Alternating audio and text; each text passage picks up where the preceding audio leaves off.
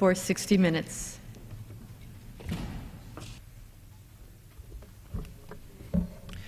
Thank you, Madam Speaker. I very much appreciate the privilege to address you this evening on the floor of the United States House of Representatives, and I also appreciate the dialogue that takes place here on the floor. This is the most deliberative body anywhere in the world, and we have a privilege to be part of it. And as we engage in this debate, it's a circumstance that across this country, Madam Speaker, people listen in. And they're reading the newspapers and following the blogs and watching their cable news networks and also some regular TV. And as this conversation goes on here, Madam Speaker, it echoes out across the entire land. And as this conversation echoes across the entire land, it also becomes part of the national dialogue. This national dialogue that takes place in our schools, in our churches, at the workplace, in the coffee shop, in the break room, across the backyard fence, on the snowmobile, outside doing chores. Over and over again, Americans interact with each other. And while that's going on, they talk about a lot of things that matter to them. The aftermath of the Super Bowl, but also current events. And America is at this point transfixed on the current event of the I think, not aptly named stimulus plan that's being debated over in the rotunda in the United States Senate, Madam Speaker. And so as this American conversation takes place, they are moving towards a consensus. And sometimes we don't achieve that consensus, Madam Speaker. But the more dialogue we have, the more facts that are brought to play. And in fact, many members in this body know that if they can bring the emotional anecdote to play, it also moves people's opinions. The things that move people's opinions bring us towards a consensus. When we arrive at a consensus, that consensus, if America's consensus doesn't match up with the congressional consensus, you will see many members, Madam Speaker, in this chamber will shift their position to realign themselves with their constituents. Now, there are two ways to do this job. One way is to stand up and lay out the framework of the principles that we believe in as individual members, and then hang on to that framework, attach to it the components of public policy that are compatible with the fundamental belief framework. That's what I believe I've done. And I very much like the input that I receive from my constituents, the people from my state and across the country, that adds to my knowledge base so that I can make a reasoned, informed decision. That's the approach I think the founders had in mind when they wrote this Constitution and established this constitutional republic, was that there would be representatives in this constitutional republic that would come here.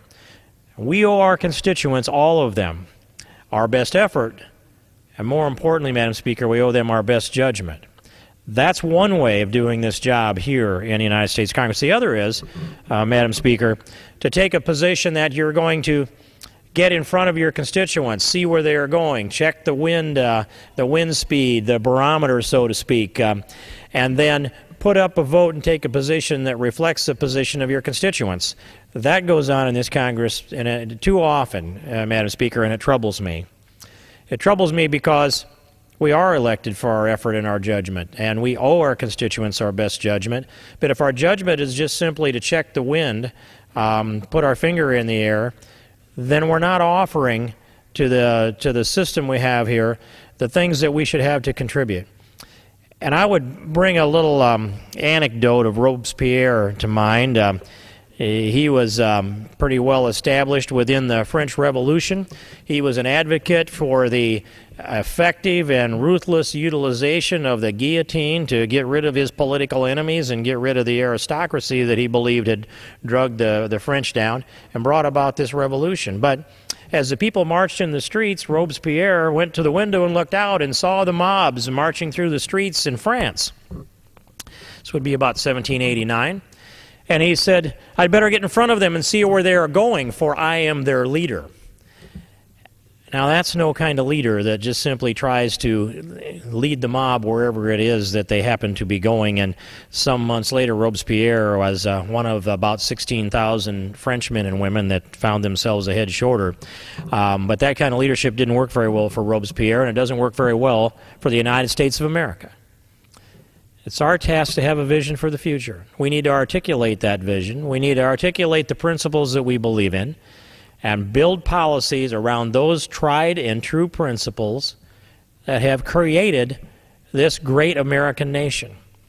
It isn't going to be a giant mosaic of 435 members that stick their finger in the wind and decide what position they're going to take that will extend their tenure here in the United States Congress, Madam Speaker. It's going to be the people who look into the future with a vision that they can sell to the American people and say, maybe you're not here yet.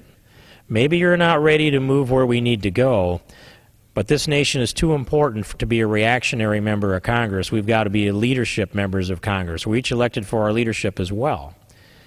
So let me submit, Madam Speaker, that I look back on last year's vote, that vote before the election that was a $700 billion bailout, without a prediction on the prospects of its success. It simply was an emphatic request from then Secretary of the Treasury Paulson that he needed to have a checking account with $700 billion in it, all borrowed money, I might add, so that he could spend it at his discretion to pick up the toxic debt as he described. And that's how we ended up with the TARP fund.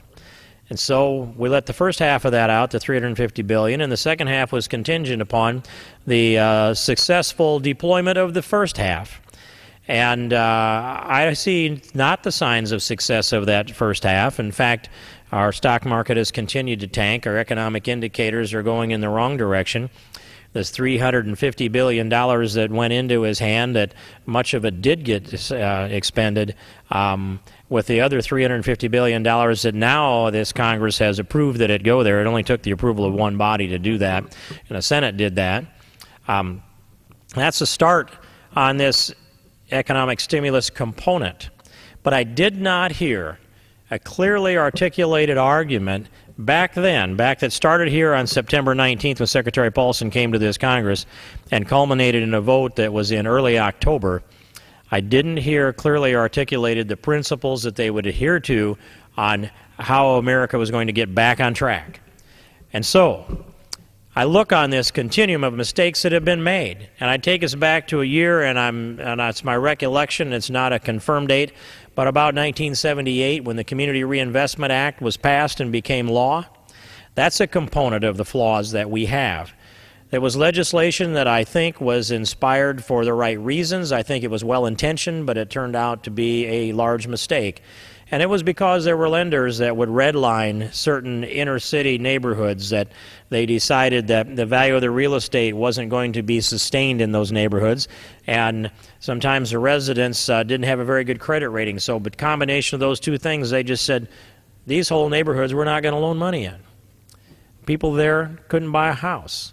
They can't buy a house. That sent the real estate value spiraling downward. And a blanket decision like that, by drawing a red line around a map, was the wrong thing to do, Madam Speaker. But the roots of a problem were created out of the good intentions of trying to provide for loans for residences within those neighborhoods that had been redlined. And the Community Reinvestment Act was born. And it was refreshed again in the early 90s. I believe it was 1993, brought up to a little more modern language. But in it all, it held lenders accountable if they wanted to expand their lending operations, set up a branch operation somewhere. They had to meet the scrutiny of the regulators, who would look at the Community Reinvestment Act and say, what are you doing to expand your loans into these neighborhoods? And if the answer was nothing, they were denied an opportunity to expand their operations, set up a branch, or consolidate. They were essentially stuck in place unless they could comply with this regulation of really making bad loans in neighborhoods that the real estate value couldn't be sustained. Once you lay down a foundation and a parameter like that, then you encourage the lenders to give bad loans. And when the lenders were giving bad loans in order to be positioned so that their portfolios were a certain percentage of those bad loans, doing so they had the ability to expand, and we had an economy that was expanding, although going to the 80s it was not. We had our farm crisis, our real estate crisis, and our energy crisis all together in the 80s. And we lost 3,000 banks in the United States. And I remember clearly the load and the difficulties that we had. My neighbors and myself included aged very quickly during those years of the 80s. So the Community Reinvestment Act from 1978 didn't turn out to manifest itself in its negative composition because we had an economic crisis in the 80s that was taking banks down and requiring the FDIC to come in and take over the banks and make some moves to prop back up our financial world. And they did some moves then in the 80s that we haven't done here in this particular era. But in any case, by the time we got into the early 90s, the Community Reinvestment Act was reestablished and refreshed. And at that point, things started to move. When we got into the late 1990s and the early 2000s, then we saw natural interest rates. We saw the money supply such that the interest rate was driven down. Part of the reason for that was to create an economy that would create a housing boom. So if you have a housing boom that's driven by low interest rates, people would look at that and conclude that they could build a new home, or they could buy a high-quality used home that allowed someone in that used home to build a new home. And the housing boom began. And it set up a market that exceeded the demand. And we reached the point where we had the highest home ownership of any time in our nation's history. I remember President Bush announcing that we'd reached 68% of the people in America lived in their own homes.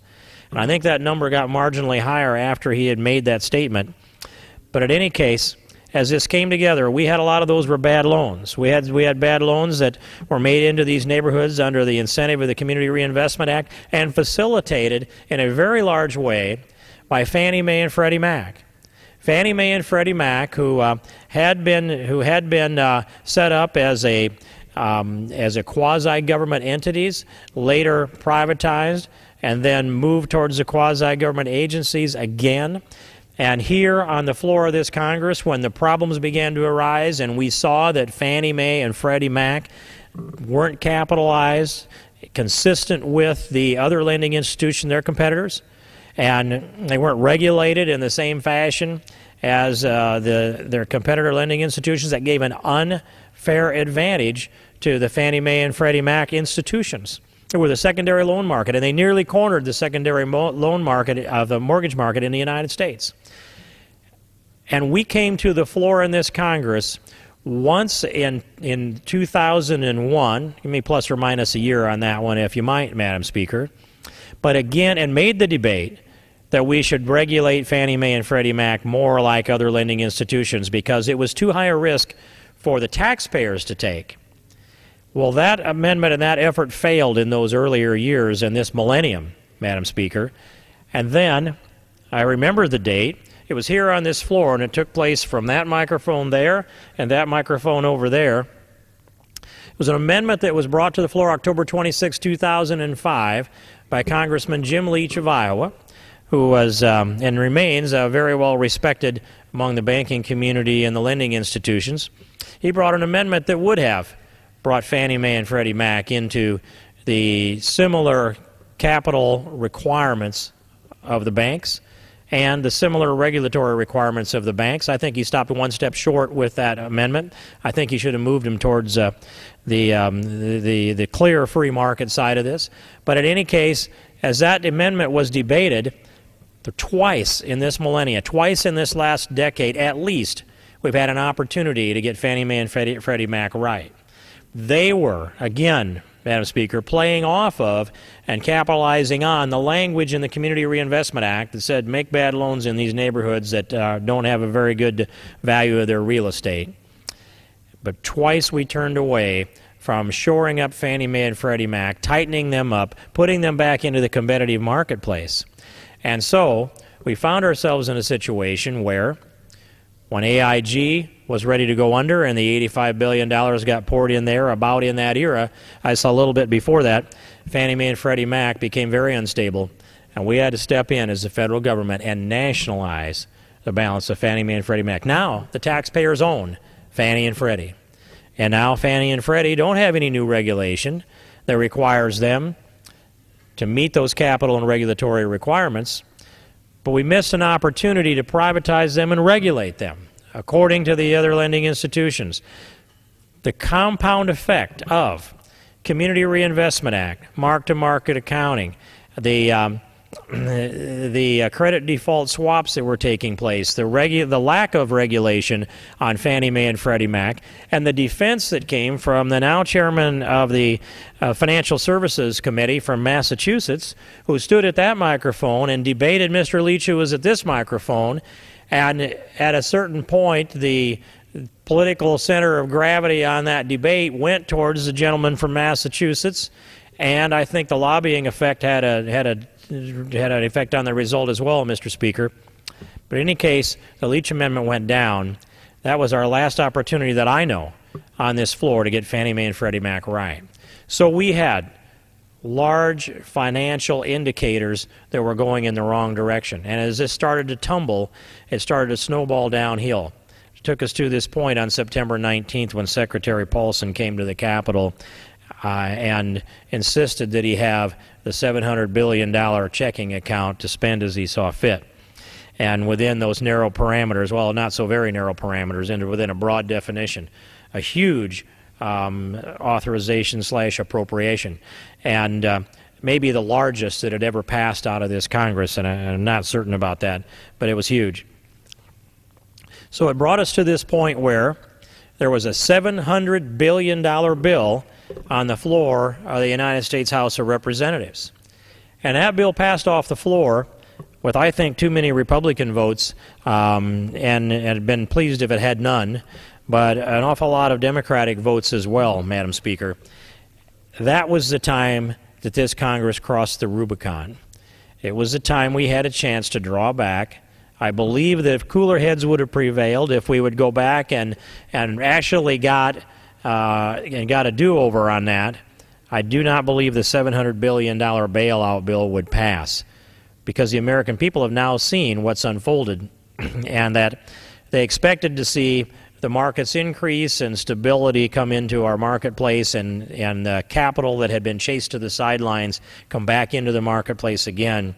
It hasn't done that. In fact, it looks like more capital has gone to the sidelines because, money is smart, and smart money finds its way into the best investment at the time, and right now that money has been scared out of the marketplace. But that's $700 billion. And when I listened to the gentleman from Minnesota who left the floor a moment ago, Madam Speaker, and he talked about the surplus that we had in the year 2000. Well, that happens to be the last year of the Clinton administration, and it is true that we had a surplus during several of those years. But the gentleman from Minnesota started to address this, and I will say he recognized that he was in the process of misspeaking and backed up to say that the budget surplus was an accomplishment of the administration at the time. At least was the implication of his words, and it's not a quote, and I don't want it to be characterized as that, Madam Speaker. Then to go on and argue that this deficit is a deficit that comes out of the Bush administration. And so here we are, we have a member of Congress here that will argue and has argued that the Clinton administration deserves the credit for the surplus that was in our budget in the year 2000, and the Bush administration deserves the blame for the deficit that we have today. Well, all right, on surface, maybe you can make that connection. The first point I'd like to make, and be happy to have this dialogue with the gentleman from Minnesota, should he arrive on this floor, I would be happy to yield and have that dialogue. First point I'd make is all of this spending starts here in the House of Representatives. There is no president that can initiate spending. There's no senator that can initiate spending. All appropriations bills, according to the Constitution, start here in the House of Representatives. If we start them here, and they can't be authorized, they can't be spent until the majority of the House of Representatives approves it, and sure, we start them here, we send them to the Senate passes them, it comes back to a conference, we conference, both vote and pass it, if it passes, and then it goes to the President for a signature. But the House, if determined and organized and unwilling to cave in to the Senate or the White House, controls every penny of spending that comes through this United States government.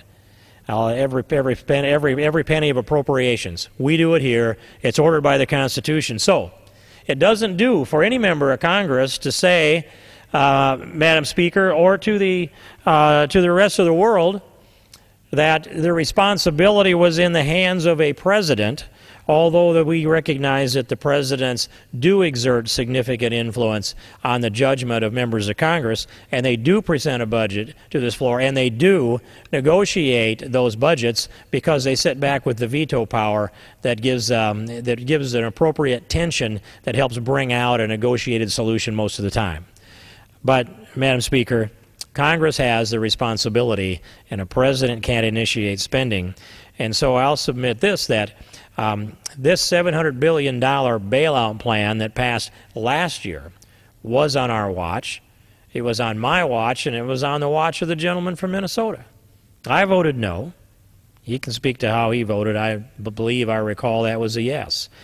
And the $700 billion, as big of a mistake as I believe it was also a mistake that was made not just by the gentleman from Minnesota, but by the current President of the United States, who voted for the $700 billion plan as a senator of the United States, and that's attached to him as his responsibility.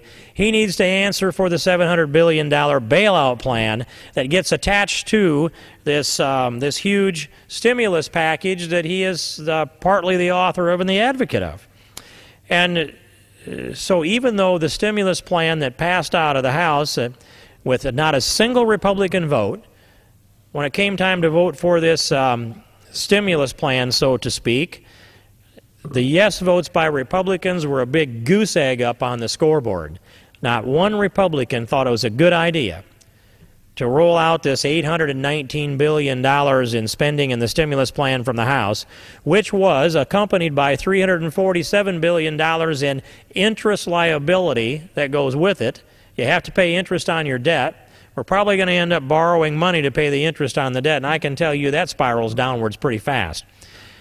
But the $819 billion, when added the roughly $100 billion in the Senate, takes it up to, I just used the $900 billion. And the interest rate that's out of the House side, $347 billion, this is the low number. The lowest estimated number I can come up with interest and the Senate dollars in there, $1.25 trillion in stimulus money. That number is $1.247 trillion. That gets coupled to the $700 billion, and that was the bailout plan from last year. The $700 billion that President Obama and the gentleman from Minnesota voted for. And now the $1.25 trillion that's being debated in the United States Senate, all his. The president owns that. And when you add that together, it rounds pretty handily to $2 trillion. And now, Madam Speaker, a $2 trillion bailout / stimulus plan, and a stock market that continues to tank, a financial world out there that lacks confidence that government is doing the right thing. Since the election, in fact, since before the election, we've watched our economy spiral downward. We've watched our market indicators spiral downward. We've watched our interest rates, we've watched our unemployment rates go up. Those indicators do not indicate confidence in the leadership that we have in the financial world.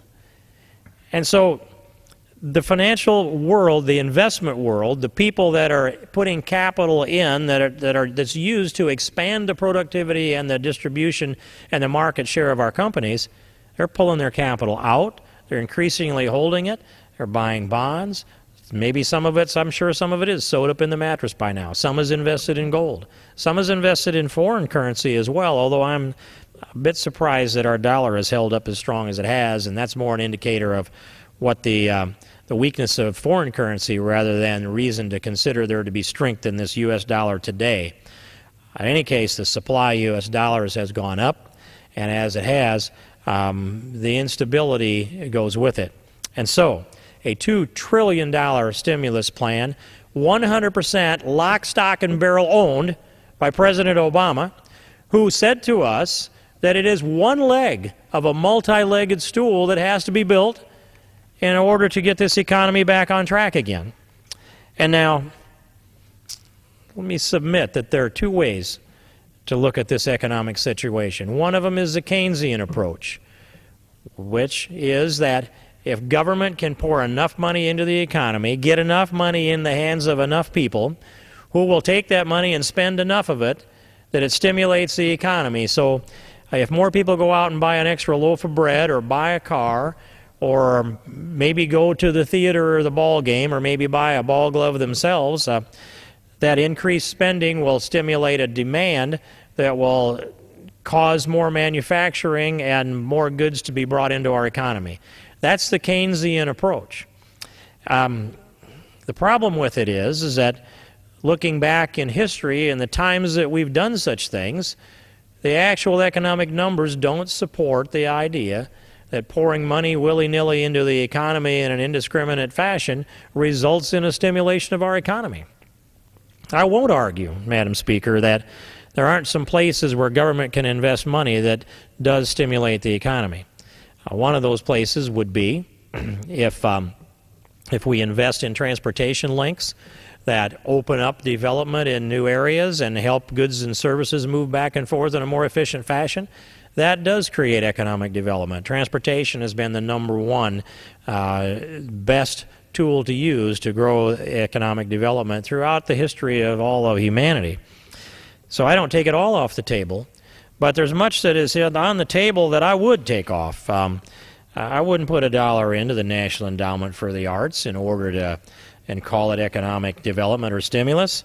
Here is another piece that I was just looking at, that there's of the infrastructure funding within this stimulus package, there's language in there that bans that money from going to facilities, from going into facilities that allow religious worship in them. It looks to me like that is a First Amendment violation, that we would discriminate against facilities that allow people